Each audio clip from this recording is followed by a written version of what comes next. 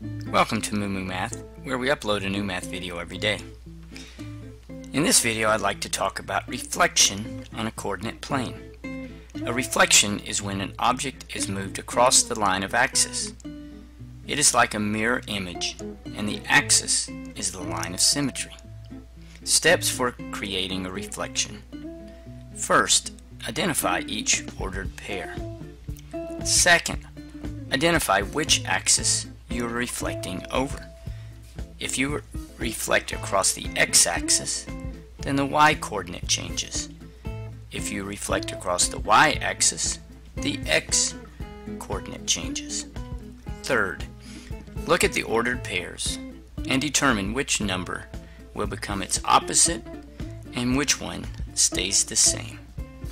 Fourth, plot the new ordered pairs. Fifth, connect the points to create a reflection or mirror image. Let's look at an example of creating a reflection.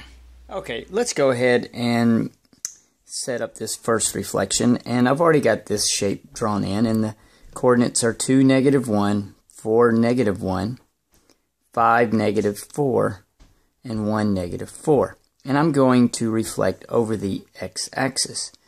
So the x-axis will stay the same and the y-axis will change. So I'm going to rewrite the coordinates and then we'll just plot them. Since we're reflecting over the x will stay the same. So it will become 2, +1, 4, +1, okay, 1, +4, and finally 5, +4. And then all I have to do is plot these. So I'm going to go 2, +1. So I go, the x is always the first. So it's 2, +1.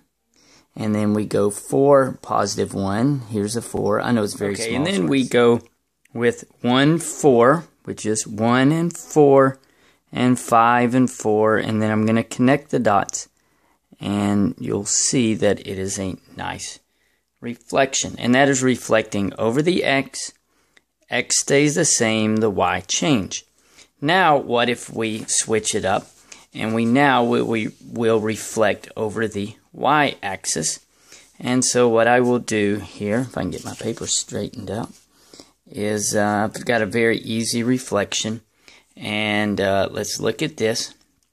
So we have 1, 2, and so this time the y stays the same, so it would be -1, 2, and then 1 and 4, the y stays the same, it would be -1 and 4, and finally we have -3 and 3.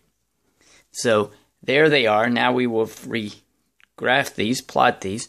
So now we have -1 and 2, -1 and 4, and -3 and 3. So from the origin, -3 and 3, I'm going to connect the dots, and you will see that it is a reflection of that shape. Okay? On this one, remember, I'm reflecting over the y.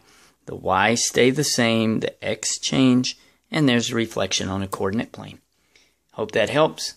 Thanks for watching. Moo Moo Math uploads a new math video every day.